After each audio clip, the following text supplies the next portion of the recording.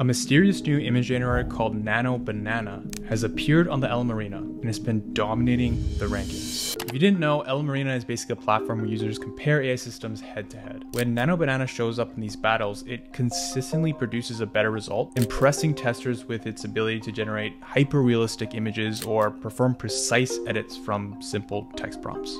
Users can transform scenes, change expressions, or modify backgrounds while maintaining perfect consistency throughout the image. It can also transform images into various artistic styles, like going from watercolor to photorealism. But nobody knows who created it. Well, that is until some pretty obvious hints started dropping. Over on the Bird app, several Google employees have been teasing the internet by posting banana emojis in some not so subtle tweets. The nano prefix suggests that it could be a lightweight model designed to run locally on devices, fitting with Google's naming convention for their recent smaller AI systems. But the real question is, could this signal a future where AI image generators replace tools like Photoshop?